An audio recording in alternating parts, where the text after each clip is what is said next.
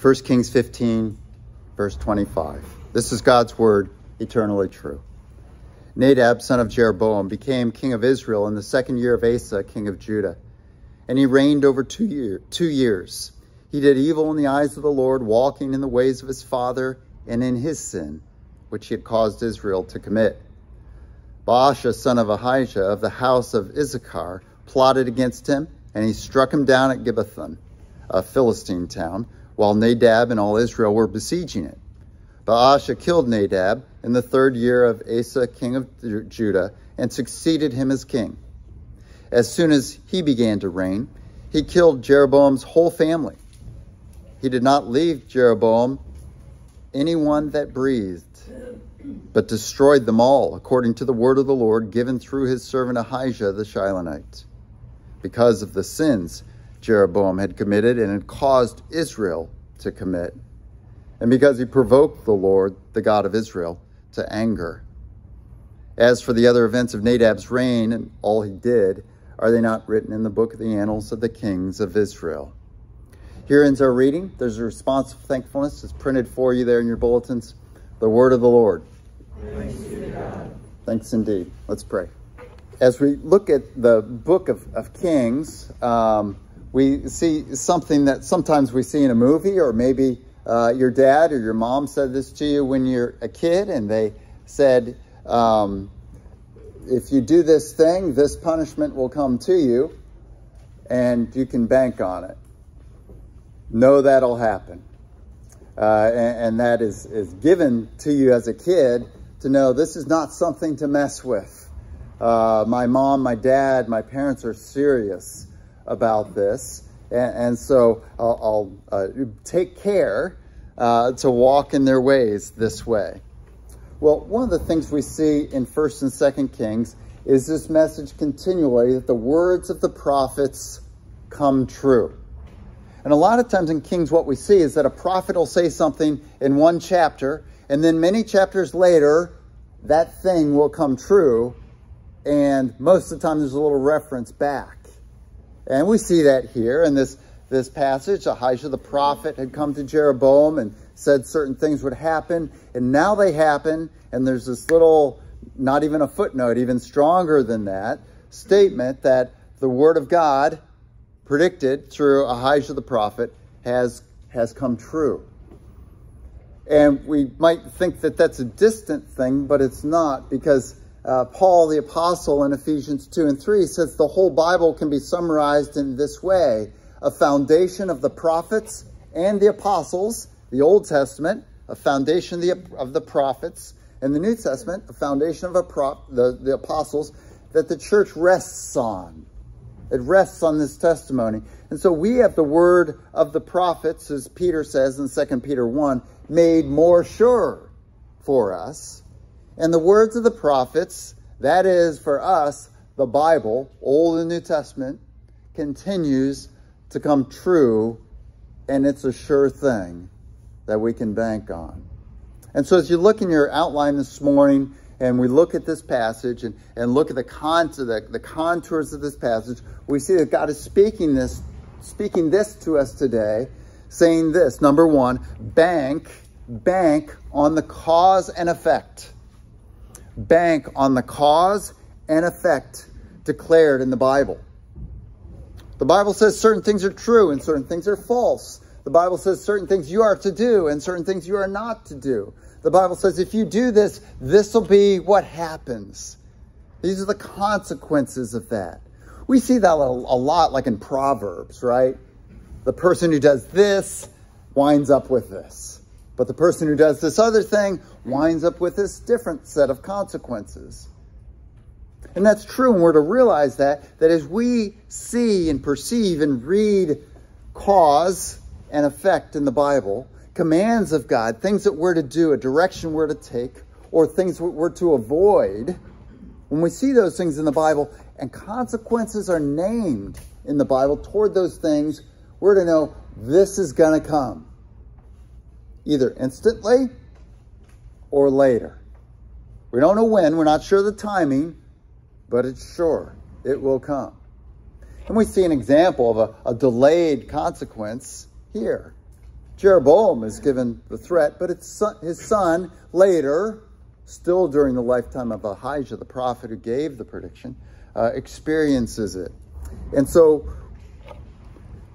when we are in our lives and sometimes we do something that's wrong, we realize that it's wrong, just the fact that nothing happens doesn't mean that those consequences aren't going to come. That cause and effect is still happening. It's just the effect, the timing of it is uncertain. We see this throughout Scripture when different threats are given about exile. First threats are given about the exile loads and loads of years before it actually happens. And certain kings then are faithful in light of the threat, and they push back the exile. But the exile comes, doesn't it? The cause and effect of the Bible is sure. So God says to us basically things like this certain attitudes, certain behaviors, certain responses, certain things we might say will bring certain consequences. And we're to know and not fool around with that these consequences will happen even if they don't instantly happen. Right? Like Adam and Eve in the garden. On the day you eat of it, you will die. And they didn't die utterly. Spiritually, there was a death there. But physically, they didn't die. But yet, those consequences did happen. Adam and Eve died. It was a delayed effect, but nonetheless, a sure effect, an assured effect. So in this passage here, if you flip your page back, probably in your Bibles, chapter 14, verse 14. Chapter 14, verse 14. Ahijah the prophet approaches Jeroboam after Jeroboam has introduced all this wickedness and false worship into Israel, the northern kingdom over which Jeroboam reigned. And he promises that the Lord would cut him down. If you look just before that, in verses 9 through 11, Ahijah the prophet told Jeroboam the Lord would cut off every male related to Jeroboam. Those are verses 9 through 11 in chapter 14. And that Jeroboam, his kingship would be ended. Now, Jeroboam had a potential dynasty that was promised to him. If you really want to flip fast, just another page back, probably in chapter 11, verse 38. God had promised to Jeroboam that if you're faithful to me, if you walk in my ways, you'll have a dynasty just like David's. An enduring dynasty that will go on if you walk in my ways. That's chapter 11 before Jeroboam has taken the throne. But then he doesn't. And this threat, not only to be cut down himself, but also for every male related to him to be cut down, comes about. And so chapter 27, or sorry, not chapter 27, chapter 15, verse 27, while Nadab, Jeroboam's son, is at war fighting the Philistines, Jeroboam's son, Nadab's at war fighting the Philistines, the Lord cuts him down. There's a coup that happens, or if you're not so sophisticated, a coup. Chickens like those. There's a coup that happens, and which is a thing that we see over and over, especially in the northern kingdom. All these assassinations of kings, the wiping out of the family, and another family coming to power, and then that king getting assassinated as well. And this happens.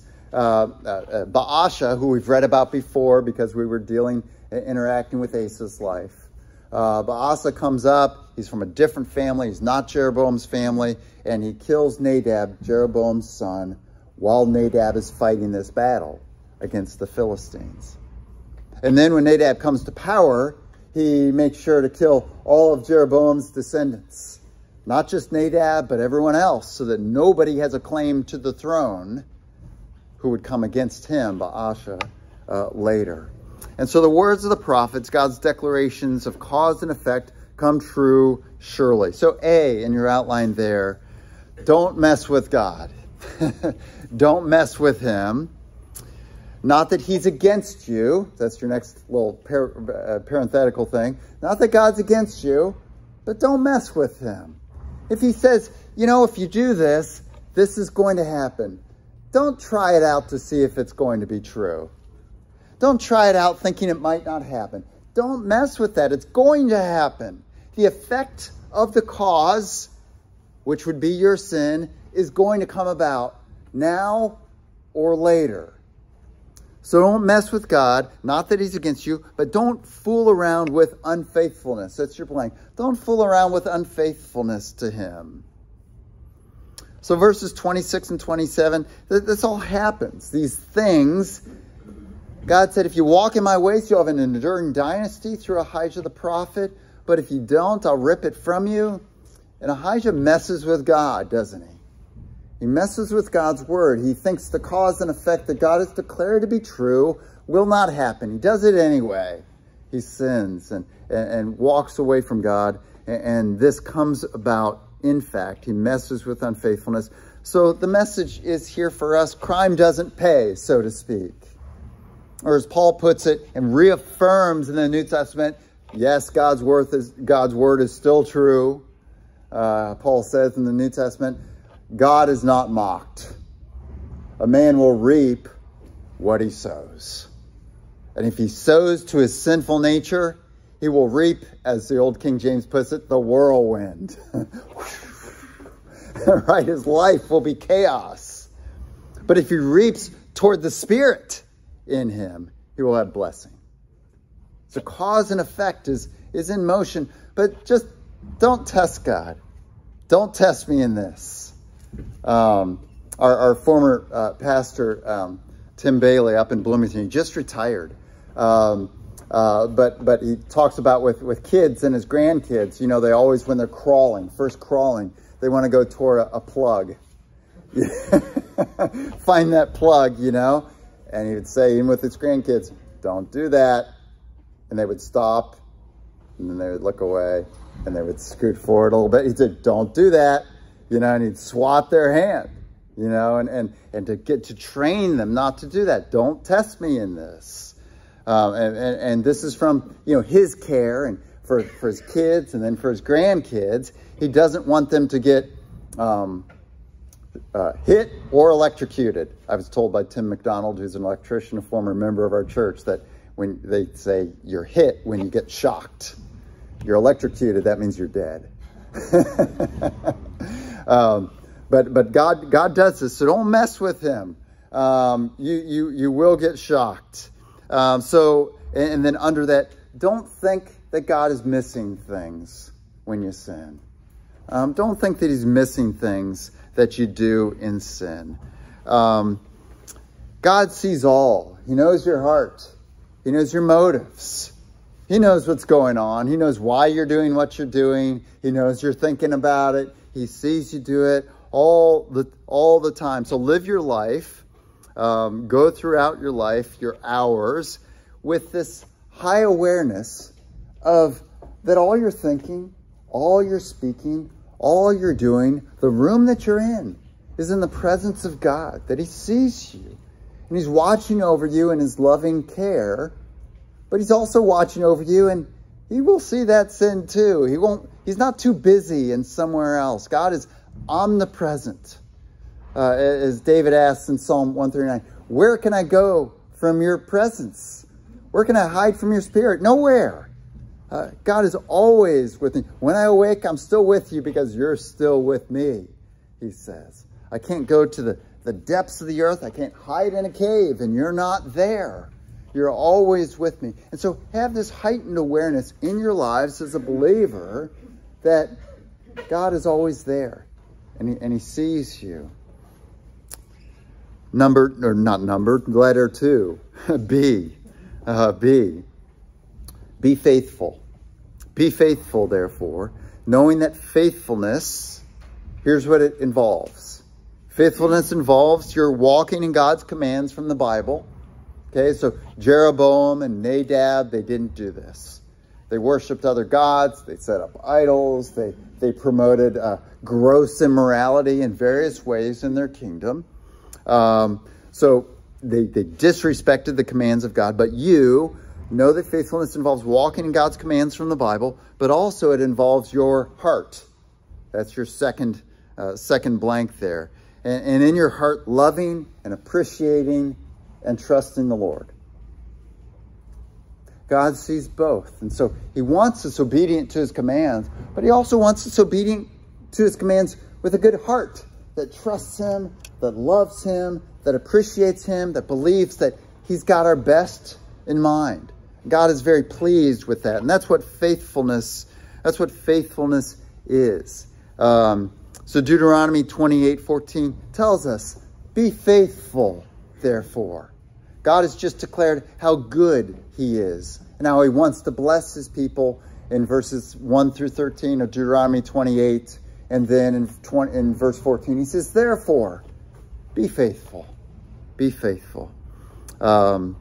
He says this in that verse, Deuteronomy 28:14. Do not turn aside from any of the commands I give you today to the right or to the left, following other gods and serving them.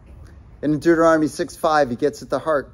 And he says, love the Lord your God with all your heart and with all your soul and all your strength. This is faithfulness.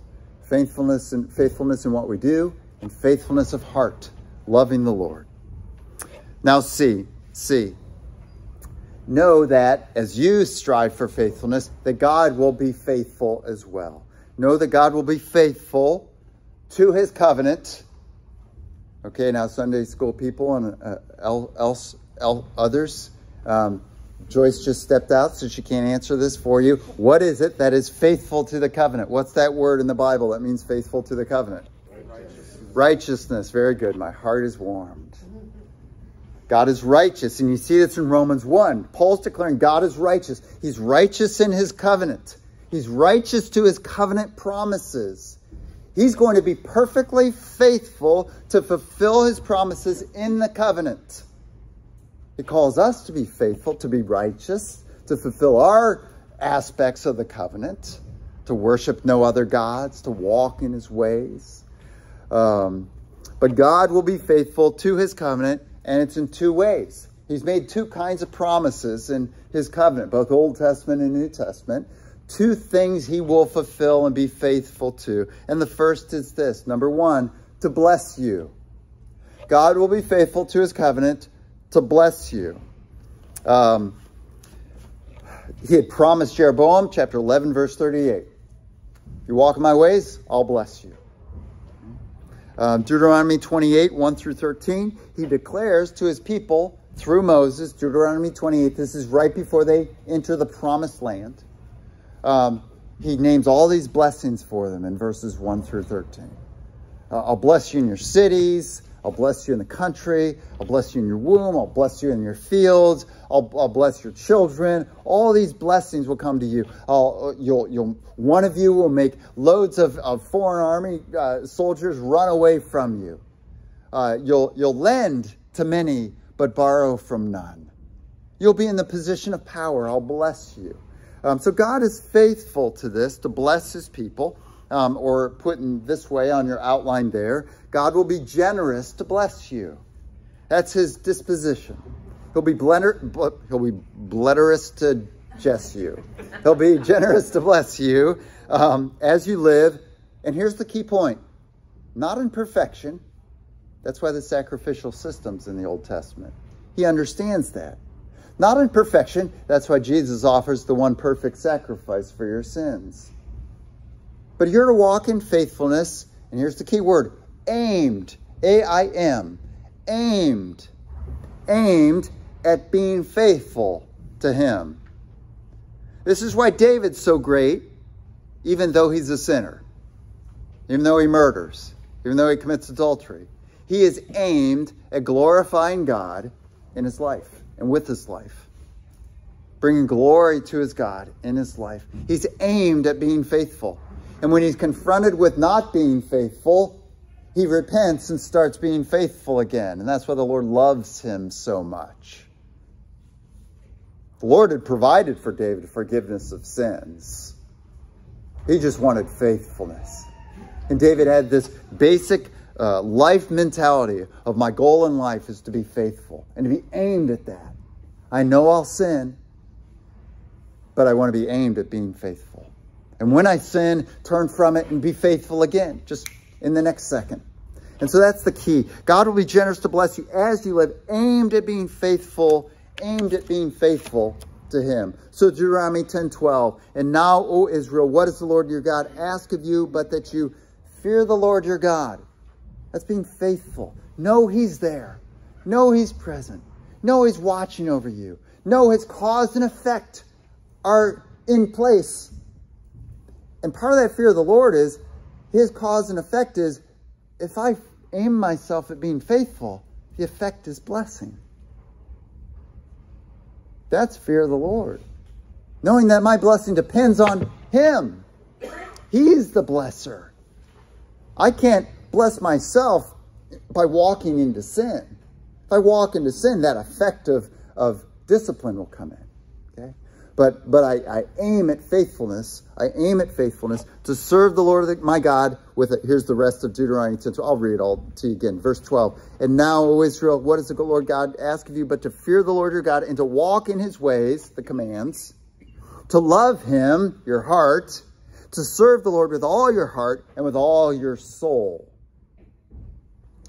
To Jeroboam, and here's the 1 Kings 11:38. If you do whatever I command you and walk in my ways and do what is right in my eyes. This is to Jeroboam, who's broken away from the son of David. By keeping my statutes and commands as David my servant did, I will be with you. I will build you a dynasty as enduring as the one I built for David and will give Israel to you. Psalm 111:5 says, God provides food for those who fear him. He remembers his covenant forever. Get the connection there? He remembers his covenant and he provides food. So God is faithful to his covenant to bless. That's part of the covenant. Verses 1 through 13 of of Deuteronomy 18. He's faithful in the covenant to hold up his end and to bless. But he puts that caveat on it. I will bless you as you walk with me. And it's not a walking with me in perfection.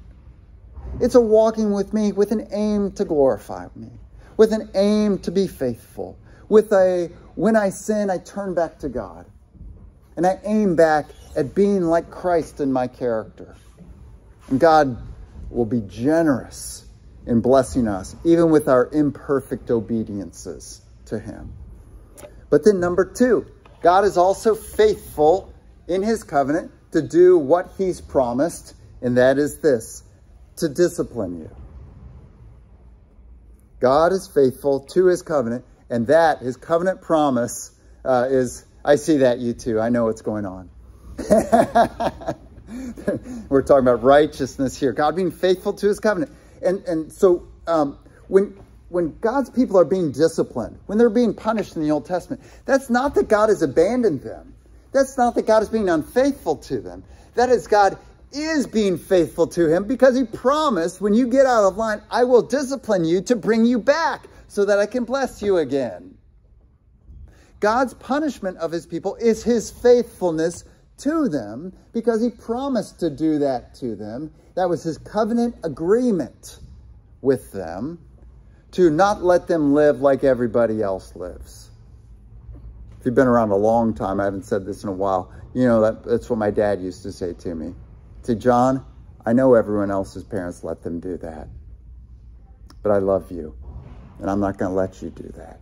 I'm not going to let you be like that. Sometimes I've said to my kids, you don't want to be that person. That's not who you want to be. And that's just a different way of phrasing that from my dad. You know, that always grabbed me. You know, he cared, you know, sure, everyone's doing it. Everyone's saying it's okay. You won't get in trouble, but you don't want to be that. And this is God for us. He's faithful as a parent. Like we were kidding earlier during prayer. Our goal as a parent is not to have our kids like us or not to have our parents consider us to be cool. Okay, if that's your goal, you're going to have kids that are going to be a bane to everybody around them. Right? They'll be a curse to everybody around them because you've taught them nothing. You've just let them do whatever. Okay, and God's a loving Father, and he doesn't let us as his children just do whatever because there's cause and effect. There are consequences. if I take revenge on somebody, there's revenge coming back on me. And so God says, don't get involved in that revenge scheme. No Hatfield and McCoys among you. Forgive. That's going to work out better for you. Forgive. Let it go. Don't seek to punish. Okay? Not you as an individual believer. If they get punished by the law, fine. But you don't get back at them. Okay? So God is faithful to his covenant to discipline us. And so chapter 28 of Deuteronomy, verses 14 through 68, he goes through this long list of curses, and he reverses all the blessings in that list. And he says, you know, if you don't walk in my ways, if you serve other gods, if you worship other gods, then you'll have to borrow from foreign nations at high interest. And they'll come in to battle against you, and you will lose. One of them will cause, you know, loads of you, I always forget the number, to have to run away. And I won't send the rain to your fields, and you won't have abundant harvests because you're not walking in my ways. And this is to get your attention. This is to get your attention so that you walk in my ways. So A there.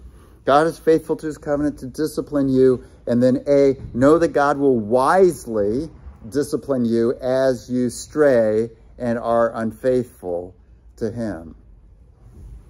Okay, so this is what happens to Jeroboam. Verses 26 and 27. God, he strays and God disciplines him in his unfaithfulness. And then Jim read for us from 2 Kings 17 earlier that ultimately the discipline that comes upon Israel for the wickedness of their kings is exile. And God names this is because of the wickedness of your kings and because you people followed after your kings in this way. And so they experience that. God is not mocked. They have reaped to their sinful nature. And so they harvest from that sinful nature, the whirlwind. B, so know that God will wisely discipline you. And that's probably the reason for different timing. Sometimes you've done something and there's a better timing to bring about the discipline on you. He'll wisely discipline you. B, understand that his discipline is part of his faithful love to you. He establishes that. We've looked at that a lot in the last 3 months, Hebrews 12. God is acting as a loving father when he brings a little bit of chaos into your life that's associated with the sin that you did. Okay, so that's part of God's love for you. It's part of his covenant commitment to you to not let you be like every other kid out there. You know, just getting married and not being committed to your spouse. And if they haven't committed adultery, they haven't beaten you, and you just decide you're bored, and you leave and you marry someone else, and you treat your second spouse the same way, treat your third spouse the third way, your fourth spouse, that's not going to be good for you. Okay, and so God's discipline is part of his faithful love to you. He'll bring a little chaos in your life out of his love for you to turn you back to him so he can start blessing you again. And then C, also know, don't get, so this is out of B. Don't think, oh, okay, God's discipline is out of his love for me, so that's pretty good. Well, it is pretty good. But C, know that it's not fun. His discipline is not fun. It won't be fun. It'll be difficult for you. And so, you know, it wasn't fun for Nadab, was it? He dies. It wasn't fun for Jeroboam's family. They all die. That was not fun. It wasn't fun when they went into exile in 2 Kings 17. God's cause and effect is dependable. Now next, number 2. Understand deeply, your sin affects, that's affect with an A, it's the verb. Your sin affects and hurts. Your sin affects and hurts the people who depend on you. Your sin affects and it hurts the people who depend on you. That's what we see in this passage here. And it includes those people who depend on you and those you love. Your sin affects and hurts the people who depend on you, including those you love. And so Jeroboam presumably loved Nadab. Nadab presumably loves his wife and his family. And their sin affects and hurts those they love. And it affects those who are responsible to them and who are depending on them. That is, the people in northern Israel. They experience chaos, which eventually ends up in exile at the hand of the Assyrians in 722 BC. So Nadab was sinful, but why was he put to death? Because of the sin of Jeroboam that he walked in. Not fun. It hurt the people who depend. Jeroboam's sins brought tragedy to his son and to all his descendants and his family. Recognize this, that your sin affects the people around you. David's sin, when he sins with Bathsheba and then gets Bathsheba's husband to be killed in battle. The rest of, and that's what you have listed there, 2 Samuel 11 through 20. That's chaos. Chapter 11 is the Bathsheba sin. Chapters 12 through 20 is all the chaos that happens in David's family with his sons, and that happens to Israel as a whole that spills out of his sin with Bathsheba.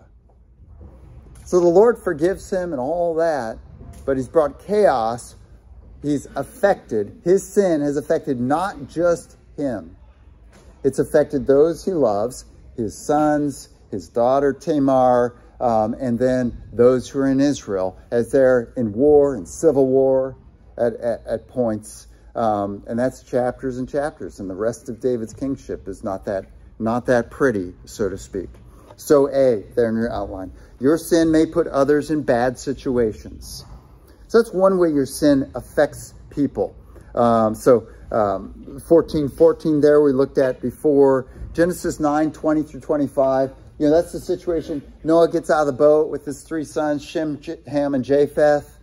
And then he plants a vineyard, symbolic of the promised land. You know, this is Moses writing to his people that after they come out of Egypt, you know, the promised land would be like a vineyard there. So that's what's going on there. That's a funny statement. And Noah planted, we have a Noah video narrated by James Earl Jones, and he says, and Noah planted a vineyard. It's grand and glorious. But he gets drunk on the wine. And Ham comes in, and whatever happens there, he sees his father's nakedness, whether that was incest with his mother or whether that was just seeing Noah, his father, naked. And you know what happens there? You got to pay close attention. Ham doesn't get cursed. Ham's the one who commits the sin. You know who gets cursed? Cursed be Canaan, his son, his prized son. Ham has affected his son, Canaan. And so Israel comes in under Joshua, and who do they wipe out? The Canaanites, the cursed son of Ham.